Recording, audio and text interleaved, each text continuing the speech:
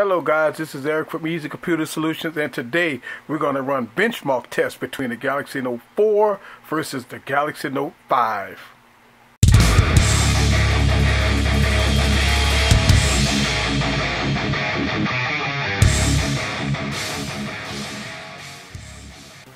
Hello guys, this is Eric again with another video, and today is benchmark time between the Galaxy Note 4 versus the Galaxy Note 5. I'm going to run all 4 tests and 2 benchmark, Geekbench, Quadrant, and 3D Mark. So let's go on and get the test started. Let's make sure that we don't have any apps open. So no apps are open, and let's go on and run the test.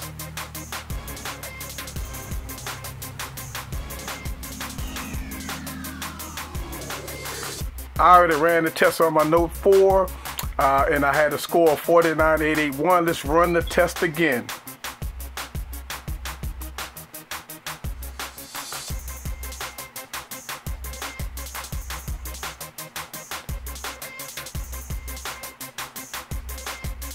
And Note 4 is running the Snapdragon 805 processor, so kind of bear that in mind. The Note 4 came out in 2014. The Note 5 just came out this week, last week, as of recording this video, which is today's date is 8/25 of 2015. So this phone just came out last week. All right, so the Note 4 has 2560 by 1440 screen resolution. And also the Note 5 has 2560 by 1440 resolution. As this video goes on, let's go on and look at the build quality of the Note 5. It's a gorgeous phone. I have the white version, and glass front, glass back. You got the volume rockers here. So we have a crash. We have a crash, guys. Untitled benchmark did not want to run here. It crashed. So unfortunately, let's see here. It's still going. The first part crashed, so it's going to be pretty interesting to see what it's going to do. I flipped the phone over. I didn't press any buttons, so right now the phone is still cool. And if we look side by side at the screen quality, both of the screens are gorgeous. The Super AMOLED screens on both phones. Okay, so the Note 4 is done. Waiting on the Note 5. Remember, part 1 crashed, so they may have a little bit to do with it. So let's go ahead and look at that screen. Man, that's gorgeous. And it's running pretty smooth without a hitch.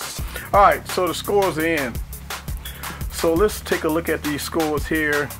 The Note 4 is 50,888, and the Note 5 is 68,911. Get that in the screen. So without a doubt, the new Exynos processor from Samsung is pretty good. Don't know what happened. The first part of the test crashed. So we could go on and take that with a grain of salt and go to the next test. So we're going to close this out. We're going to clear out the RAM, close all apps. We're going to go to Geekbench 3.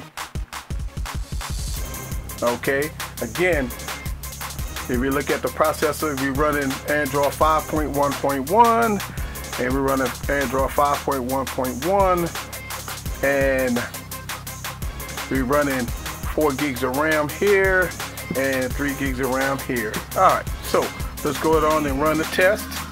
And 3, 2, 1. Geekbench 3.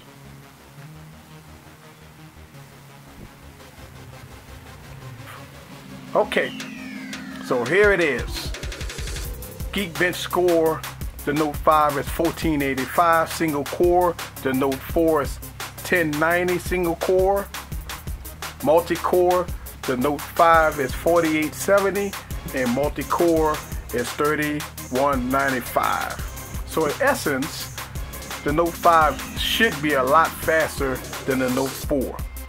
Okay, so let's close this out and let's go to another test. We can go to quadrant. Okay, we're going to run full benchmark.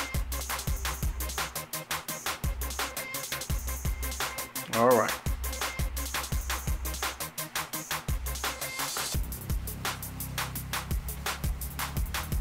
The Note 4 is an excellent phone.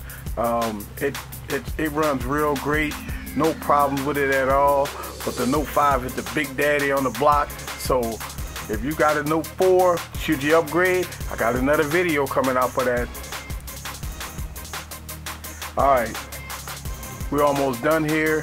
I tell you what, the screen of the Note 5 is absolutely gorgeous. It looks like it's calibrated a lot better than the Note 4. Okay, so let's look at the results here. All right, so the Note 4 ran a test of 28,430. Get that in the video there. All right, and the Note 5 is 34,461. Great score. Both of the phones are great. 3D Mark, guys.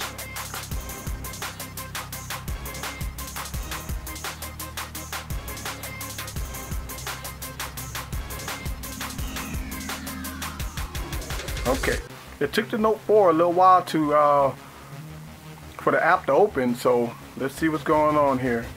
Maybe we may have some throttling going on. Let's run the test. All right. Get both of them in the video here.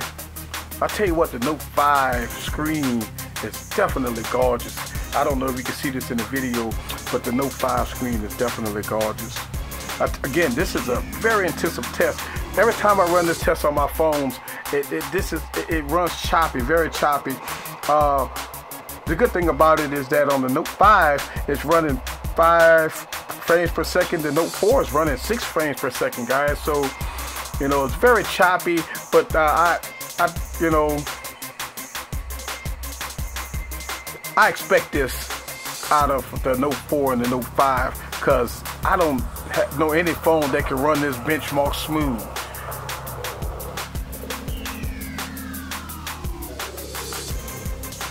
Okay. So it looks like she's about to run the second test. We're going to stay right here. The second test is started on the Note 5, and we have about 10 frames per second here.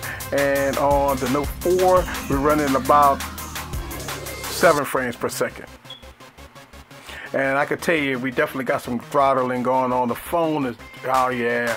The Note 4 is definitely hot in the back. The Note 4 is hot. The Note 5 is warm, it's not hot, it's warm. So I would assume that the Note 4 is doing a whole lot of throttling right now. So we're gonna stay with it. But it's a real testament on how far we have become, you know, from generation to generation, from phone to phone. You know, I had a phone that can't even run this benchmark, but this, my Sony Z Ultra barely ran this benchmark. And let's go ahead and do a screen comparison. Here, if you look at the Note 5 screen is gorgeous compared to the Note 4. The Note 4 is gorgeous, but I tell you what, it's something that Samsung did with the Note 5 to make that screen pop. Okay, so the benchmark is finished on the Note 5. And we got a 1240 score, and we're waiting on the Note 4 here, and there we go. We got the chart down there. We're gonna look at both charts and take a peep at what happened, what phone started throttling first.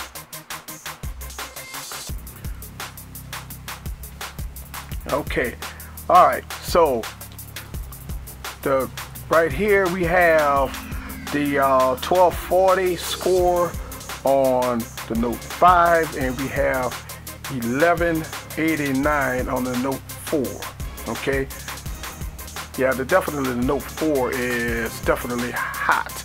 So let's go to get that screen down there. So let's go and look at some of the charts here. Look at that. If you look at this, the Note 5 with the Exynos processor kind of kept things at bay, kept the CPU clock speed a little higher. But let's look at the frames per second, which is the orange line. Here, the orange line is definitely way at the bottom. It spiked a little bit there, but it's definitely at the bottom. I'll tell you what, the Note 5 looked like it had a little better FPS. So there you go. Alright guys, leave a comment below about this benchmark test. Again, be on the lookout for my comparison test between the Note 4 and the Note 5. I got some surprises coming up, guys, between the Note 4 and the Note 5. Should you upgrade? If you got a Note 4, should you upgrade to the Note 5? Stay tuned for that video, guys. This is Eric from Easy Computer Solutions. See you on the next video. Peace.